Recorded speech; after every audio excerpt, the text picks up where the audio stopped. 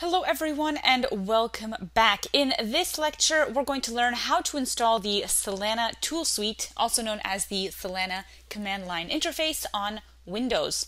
For this, we need to open a new command prompt as an administrator. So search for the command prompt, right-click on it and select Run as Administrator.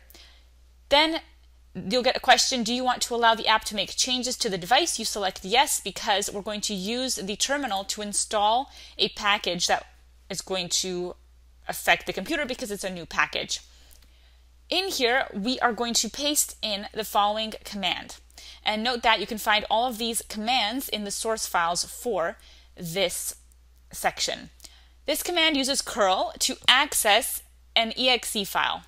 So we're going to release.solana.com at a specific version of the Solana command line interface, and we're using an exe file, which is an executable file, and we're running that executable file and creating folders for storing the Solana command line interface.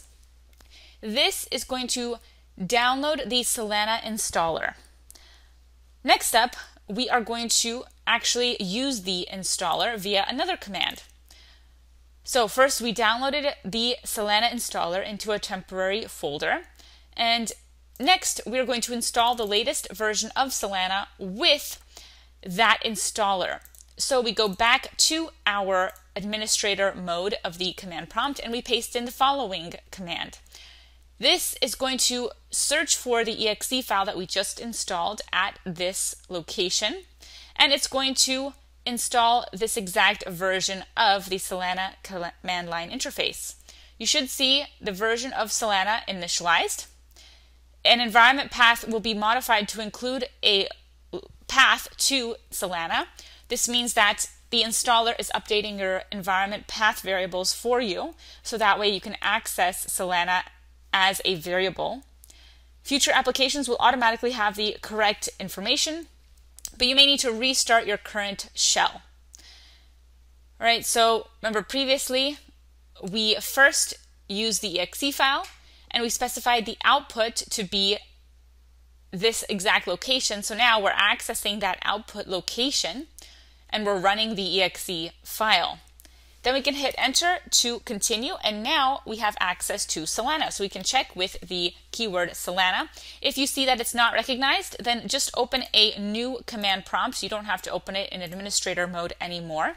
And then try accessing the keyword Solana again. And look at that. This time we actually can access Solana. We get some recommendations of all the different things that you can do with the Solana command. So now this means we have access to the Solana command line interface. You can check what version you have with the -v flag, or rather -- version for the Solana command line interface.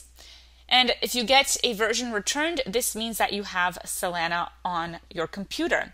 If you get any error messages, then read them carefully and make sure that the environment path variable was updated, because that's the only reason that we can access Solana. And that is how you can install Solana onto Windows.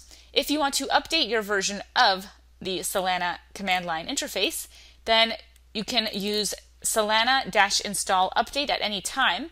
This command will update your version to the latest one. So we are going to open up our command prompt again and use Solana-install update.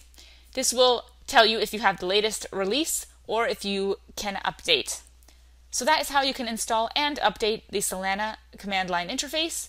Now you can interact with the Solana blockchain via the command line. If you liked this video, then go to training.mammoethinteractive.com. We have tons more content on blockchain, web development, machine learning, and much more. We also have a membership for just $19 a month where you can get access to our 372 course bundle and counting.